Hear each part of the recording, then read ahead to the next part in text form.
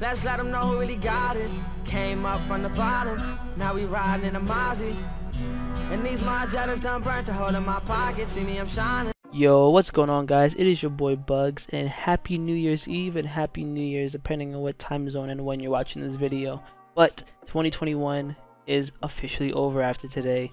Today's video, guys, I just want to give y'all every single detail that we know about Multiverse before we enter 2022. So this will be the old news, the current news, and the newest news of everything we need to know about Multiverse. And now let's get straight into the video, guys. Now the first thing first is the game is free to play. Yes, if you did not know that already, the game will be free to play. You don't have to spend a dime to play this game at all. Number two, the game will be cross-play. Yes, this game is also going to be on multiple platforms, not just one. The platforms that it's going to be on is PSN, Xbox, and PC. Unfortunately, it will not be making a Switch or mobile at launch.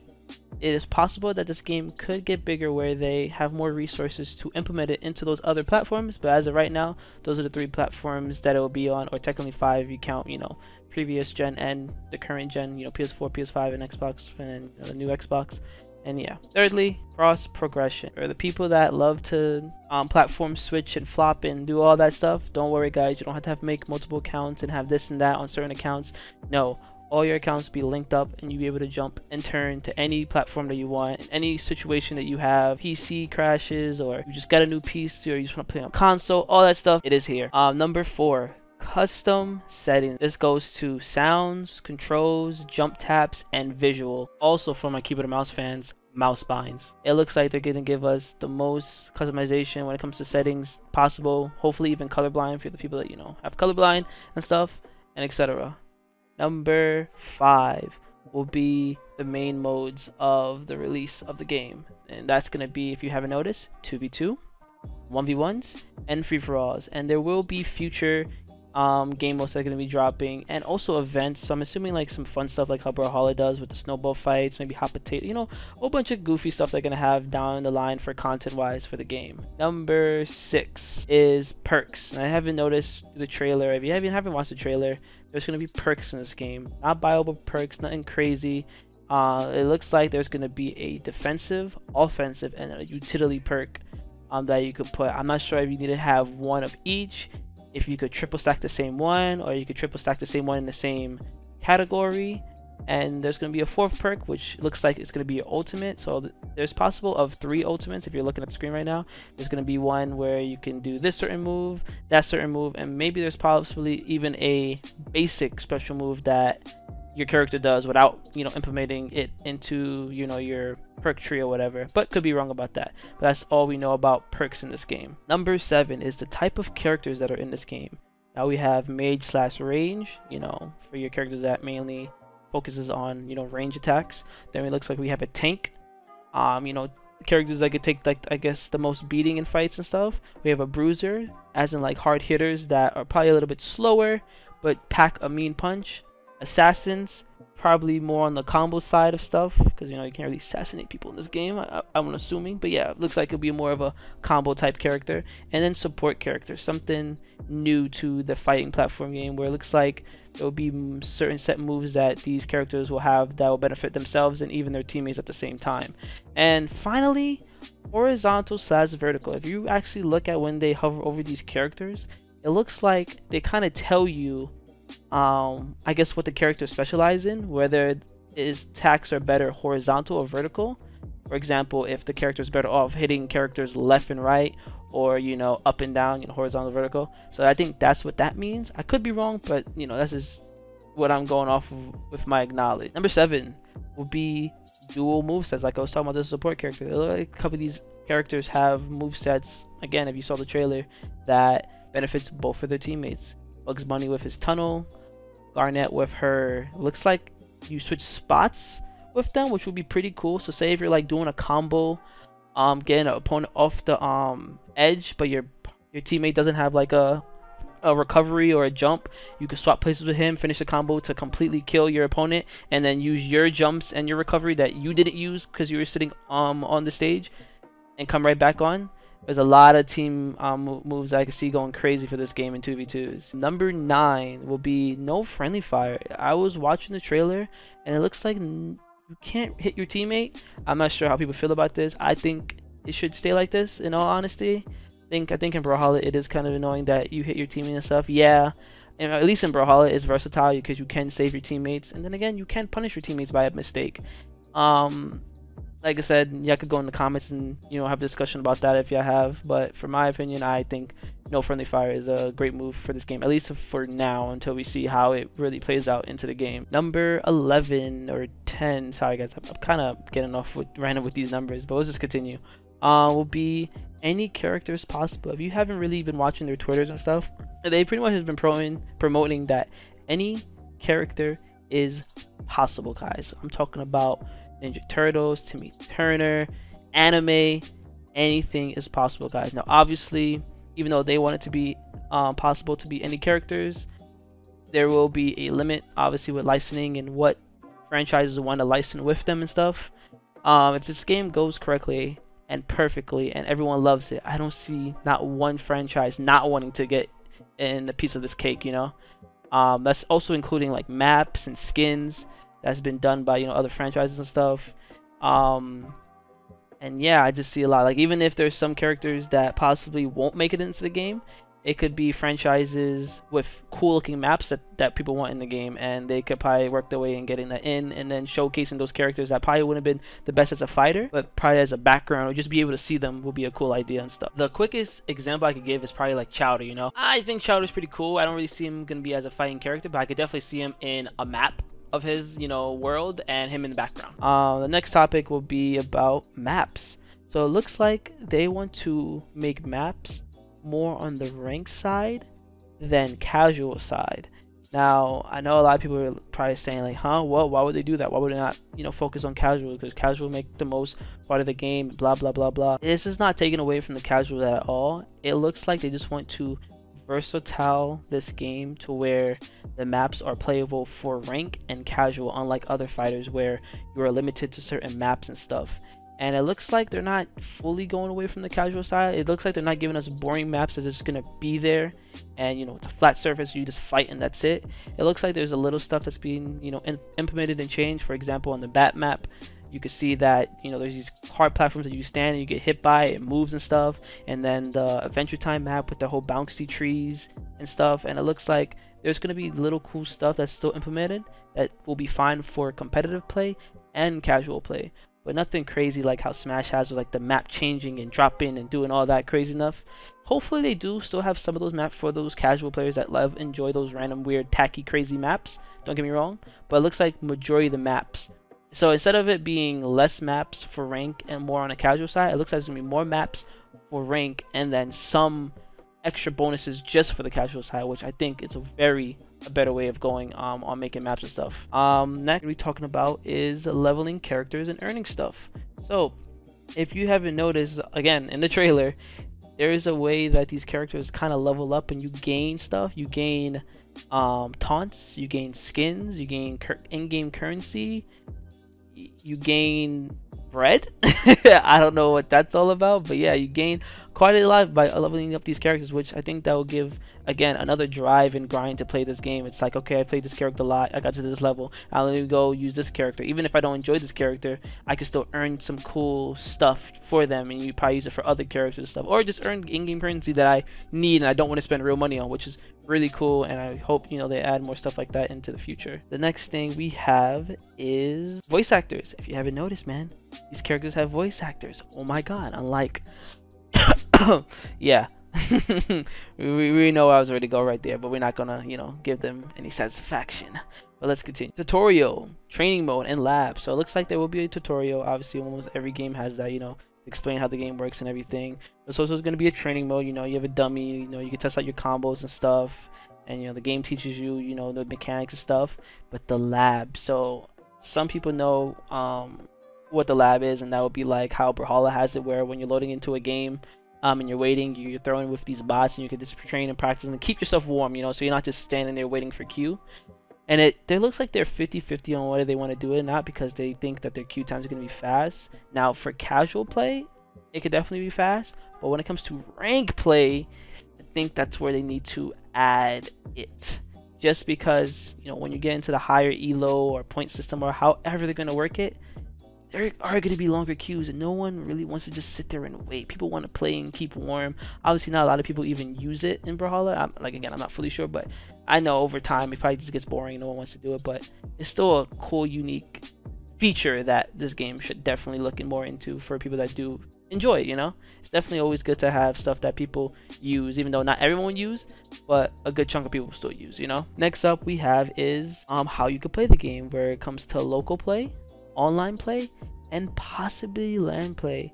Tony, I believe he's the he's the boss man. Let's call him the boss man of the devs, right? And pretty much he said that there's a possible chance that there might be possible LAN online play, which that means is you're gonna be able to play with a friend that's next to you online.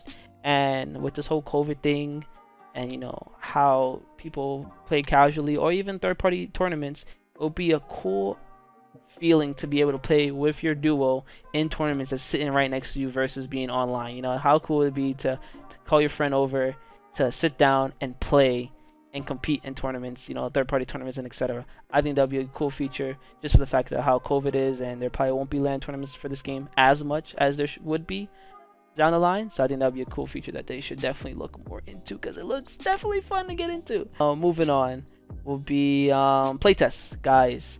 So it looks like if you have played the playtest before, you are immortalized. And what that means is that you're able to play every single playtest that will be coming out into the future. Now, I know a lot of people are going to be like, what? That's not fair, blah, blah, blah, blah.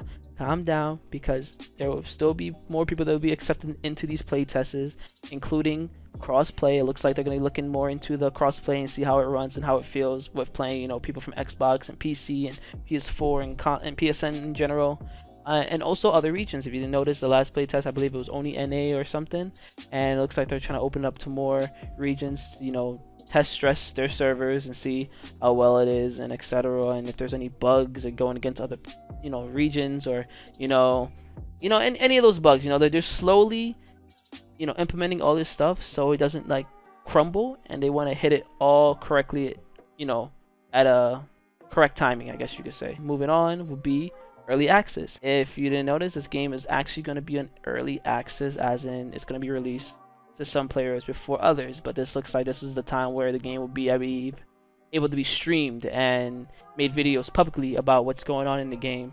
And it looks like, from just listening and reading all the stuff they've been saying, early access will be, again, for the playtesters, the people that haven't played it, and obviously more people that will get accepted into it, instead of a like open early access. And the only reason why I say that is because they're very Concord was not even what I meant to say. They're very secretive on wanting stuff to be leaked or said about the game yet, because they're not done. As you don't know that if you're a playtester, you're under an NDA, you can't really talk about the game or show any gameplay of the game. Early access will be the first time it being open publicly and being spoken about, and talk about the characters and show characters and show your own gameplay with the characters. So it looks like again, it's going to be limited, but probably like a big library of players that'll be able to stream it and thingy it, but it just won't be fully accessible to the public yet, as in like you can't just click and download it. Probably it'll probably still be like a little process you have to go to even get access for the early access. But moving on, dedicated servers with rollback. Yes, I said that. Again, I feel like a lot of games do say this, you know, dedicated servers, and they still have shitty internet and all this BS, but it looks promising. It looks like they're really taking their time with this game, guys.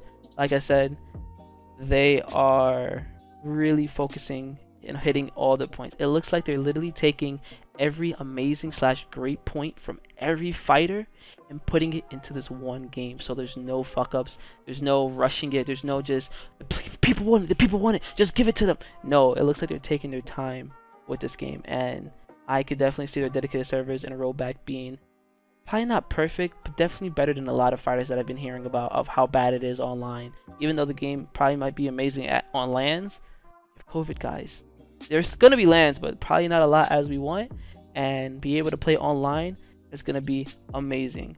Not only that, but this game is gonna have anti-cheats. Oh my god, there are shooters out there that have no anti-cheat after over a year. But it's just crazy that a fighter is thinking about this and like, just to make sure there's no cheaters or any, you know, unfairness going on that they're gonna have anti-cheats, which is an amazing. I feel like any online game should have this. This is a no-brainer. Next we have is customization, guys. Customization in this game looks like it's gonna be a lot and crazy. You're gonna have skins, profile pictures, announcers, ring outs, and possibly even more that we don't know about this game. And what I mean by announcers, I'm talking about like people that talks through the game and etc. before game and after game.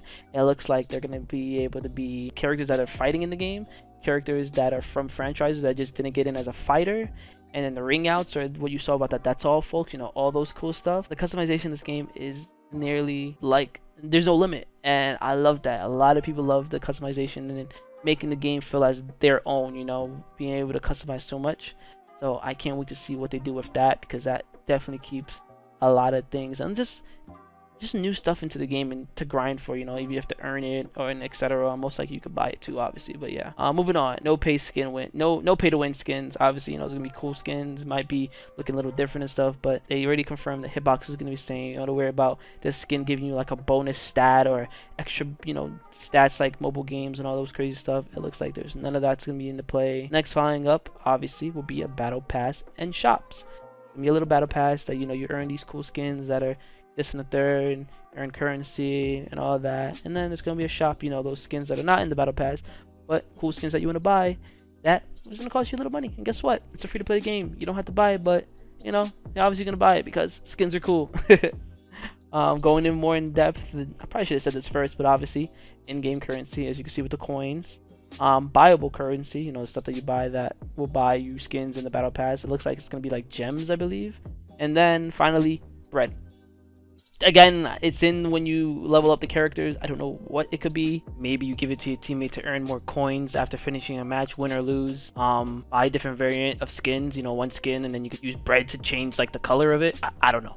Story mode. Okay, so it looks like it is 50-50 whether this game is going to have a story mode or not. But if they do have a story mode, I believe it's going to be a paid content. The only reason why I say that is because I don't remember any game that's free that has just a free story mode. But what will make a cool story mode that you have to pay for will be exclusive skins. You know, you play the story mode and you get exclusive skins and announcers and these finishers for playing it and, you know, beating it with certain characters. That would be fucking dope. Another dope thing they could do is add a co-op story mode. That would be lit, that you could play with your friends and do story modes and earn and, you know, achieve stuff. Awesome idea. Hopefully they take that if they do have the story mode. Like I said, it's 50-50 whether they want it or not, but that would be awesome. Going forward, guilds, guild fights, and leaderboards. Yes, there's gonna be guilds in this game, and not only that, you're just gonna be able to have a clan tag and be like, yeah, this is my guild and stuff. You're gonna have guild fights. I don't even know how that's gonna work, but just thinking about it, it's just like, and there's gonna be leaderboards for it too. It's like, is there gonna be a way to like format these scrims and do all this crazy stuff and compete against friends and, you know, rival teammates? You know, that is gonna be something cool and amazing to look into, and I just can't wait to see more details about that. And going from guilds, there's gonna be rank and leaderboards. Yes, there's gonna be a rank play for this game and leaderboards showing, you know, who's at the top, who's at the bottom, and all that extra stuff. And I love it, man. I love it how they're keeping it to the casual and rank side, because in reality, even though a game is majority casual, rank side always, not say prevails, but pushes the game, you know, because no matter how casual a game is, there will people that are just going to be better than others, and to show that type of skill in games, fun to watch, compete in, and watch it grow. And not just to end off with this rank topic, but this game will be supporting esports. Yes, Multiversus will be an esports game at launch. Oh my god. It's not like your other fighters that has all these third-party events. I'm pretty sure the only real fighter that has the esports is Brawlhalla, besides, you know, I guess Smash now, after how many years they actually added it. And obviously the Mortal Kombat and Street Fighters with their kind of small community, but, you know, still somewhat esports, like, you know, still acknowledged stuff. But for the fact this game is going to be starting with esports, free to play, and more of a new game for people to get into, there's endless windows for this game. It could be a really top tier game for fighters, and probably push fighters to be more into the gaming genre, because fighters are a very small proportion of gaming. Not really small, but you know what I mean, popular You know, I would love to see this game become a popular fighter that gets the fighting genre out there more for people to try out and stuff, you know. And I just can't wait. And then after that is MK players being confirmed. Recently, aka yesterday, we had Tony, the big boss man, talking about if you had 2 characters, which if you haven't saw the trend, it looks like that's how they're gonna roll out these characters. Is probably like 2 to 3 from a franchise. Obviously down the line it's gonna be adding more and more because that's what people are gonna want to focus on. Be like, no, I want more of this franchise because of these characters and blah blah blah. And probably easier to make, or not easier to make, 1 easier to license, and 2 more realistic into fighting. Like you probably see, you know, like Mortal Kombat, you probably see a couple more than 2 down the line because it's their franchise and probably easier to implement because they're already fighters, you know, versus having to make a whole new brand set, move set and stuff like Shaggy and stuff, you know.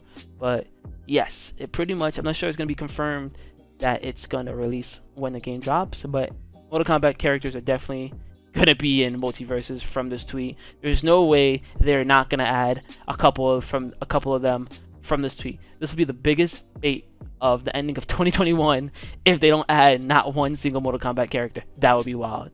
Moving on, in-game pose. It hasn't been confirmed fully, but he said he really loves the idea, so that's something really cool. And I feel like a lot of games should have our in-game pose talking to their, you know, their player base versus social media. Don't get me wrong, social media is a good way too, but I feel like not a lot of people have social media, you know, or not a lot of people like to use social media. So to have a poll that, you know, when people get on, they see it and they can vote will be an amazing feature for the game, because then it gets all the voices out. Because guess what? All you can do is get on the game and you get a poll, and then there's a system that records everything, and bam, you can see what the majority wants and don't want and don't like and likes, you know. So it's just crazy to me how this you know, this company is listening and they want this game to be something. They don't want it just to be a money grab or just yeah, here's this unfinished product, but you're still gonna pay us for skins and stuff. Ha ha ha ha ha. Fortnite.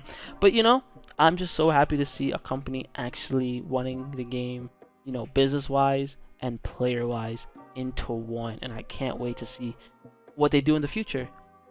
Going on, if you didn't know this right now, in the PSN store and Steam stores, you can add this to your wish list.